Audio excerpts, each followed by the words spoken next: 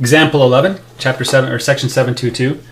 Find the self-inductance of a toroidal coil with rectangular cross sections, inner radius A, outer radius B, height h, which carries a total of n turns. So we know the magnetic field inside of this guy. That's going to be mu naught. Total n turns, small n. Let's do this again. Small n times the current all over 2 pi the the distance r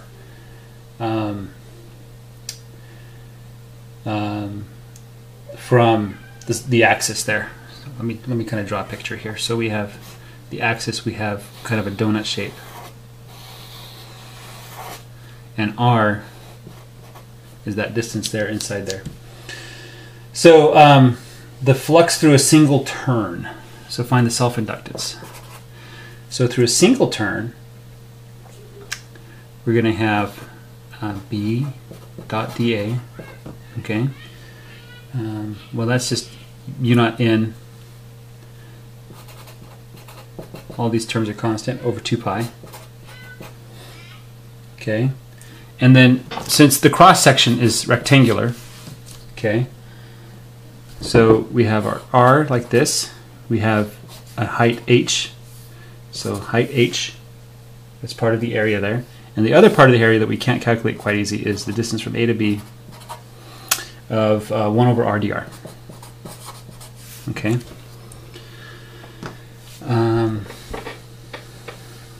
Solving for that is rather easy.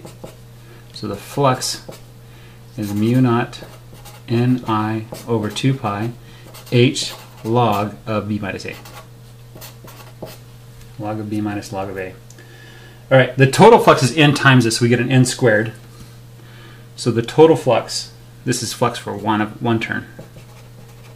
So total flux is n times that, so it's n, the total flux, equals mu naught n squared, because there's n turns, over I, 2 pi.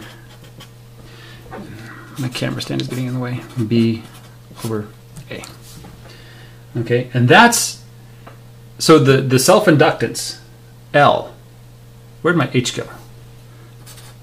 Self-inductance is whatever times I you get left over, so it's going to equal Li. So L is equal to mu naught n squared H log of B over A all over 2 pi. Okay, so that was rather easy example.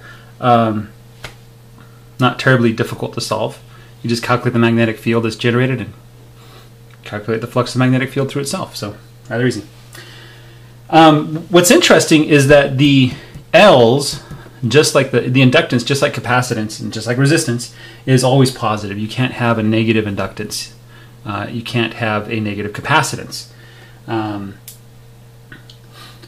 The reason why this is that whenever you have a changing magnetic field, Lenz's law states that the current is going to try to form a magnetic field that opposes that change, tries to maintain the magnetic field the way it was.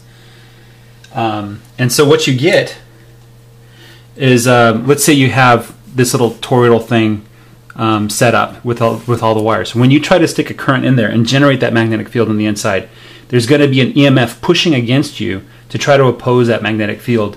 And you can calculate right here what it's going to be. Okay, so the EMF is d phi by dt, negative d phi by dt.